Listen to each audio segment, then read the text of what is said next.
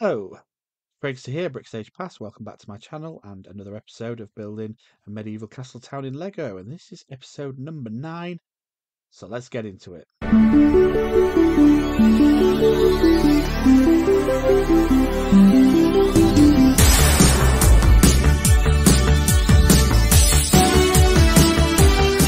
So I had the Sorcerer's Tower in the bottom left of my town originally, and yeah, I just didn't want to put it there. I felt it needed to be away from the town, and I needed something else. And I just thought these Fright Night black dragons would look good as like obsidian, dragon glass statues flanking the door of a castle, and this led me to thinking I could do something with the Dragon Knights.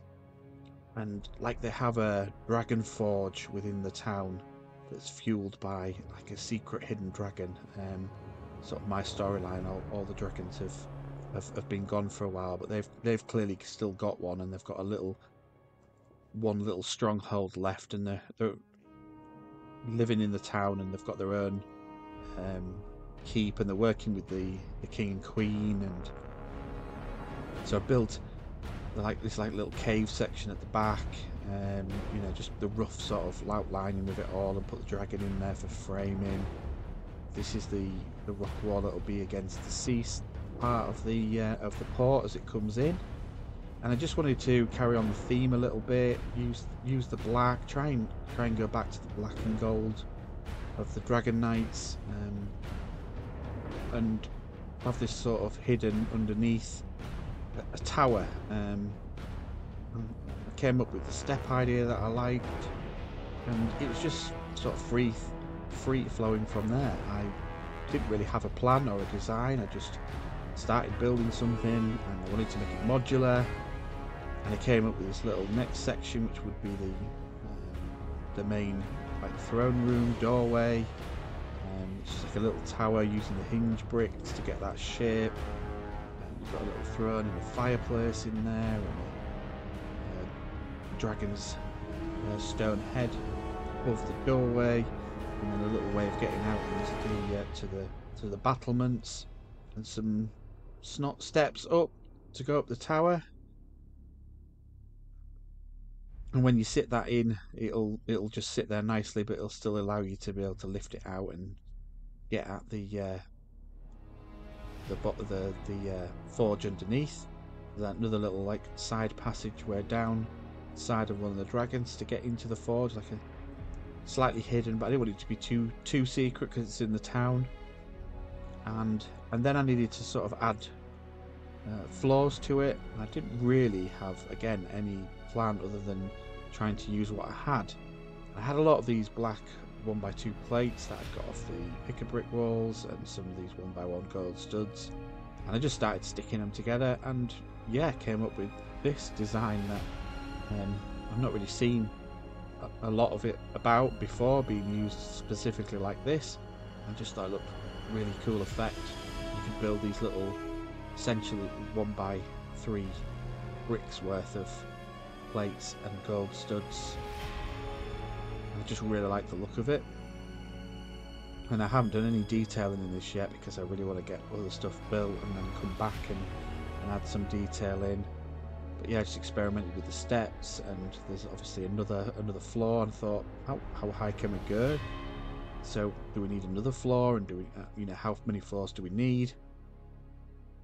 And I came up with adding another floor would be enough, so it wouldn't be too overpowering, but stand sort of next to the royal keep.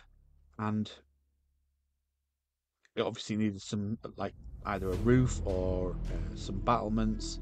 I wanted to keep that red colour as well from the Dragon Knights, so I left some snot brick available to be used either for putting some more detail on later on.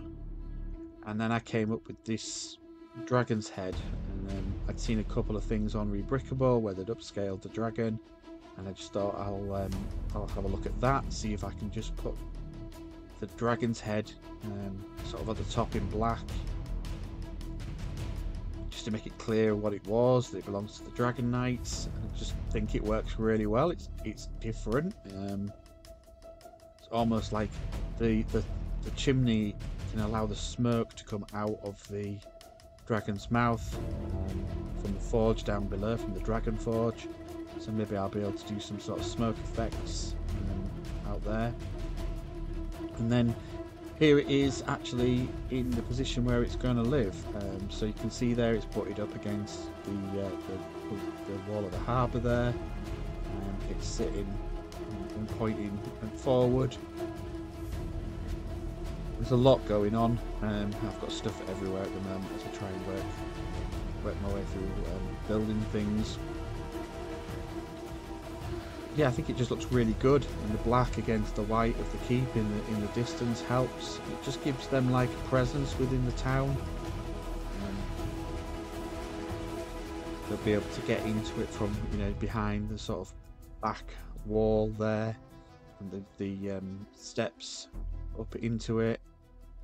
And I'll come up with some kind of story around it as well, just so that it kind of makes sense. But this is going to be like the bottom of the towns, past where all the inns and shops and crafting stocks are going to be.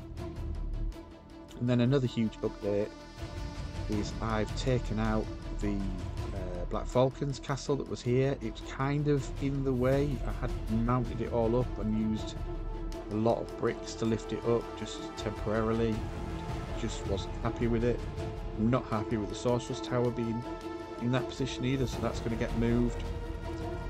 So I'm on to the next structure, and this is just a little idea that I had that I've just started putting together.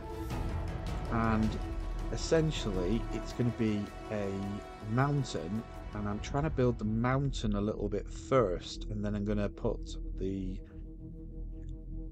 Black Falcon's castle into the mountain, and I'm hoping to get this quite high. As you can see, I've got like an iron cage lift, a bit of you know, of a take from the Game of Thrones The Wall thing, which I thought would be really good, that we could have like a gatehouse at the front, a stable, an inn, and then to get up to the keep and the lookout towers that would be built into the mountain, the only way up would be through this iron cage here. And I'm really liking just working on this with no real plan at all, just building it up. And it's probably going to fit to the back of the wall, which means I can leave underneath where this mountain is open. My plan there is to have some interchangeable scenes inside the mountain / dungeon that we can use for a Lego Dungeons and Dragons. So yeah, this is pretty much where I'm at. As you can see, I've got a lot of stuff littering the layout, and I just want to get things built and tidied away, and get some more progress made, and just do a bit more landscaping and really lock things in, because I'm pretty happy with the layout of the town, and I don't really want to start the houses and the streets and the shops and everything until I've got the sort of layout nailed down, and then I can really start going into the details.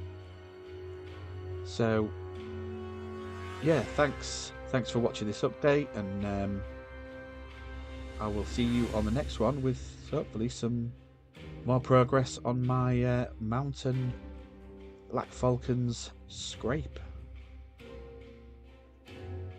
See you soon.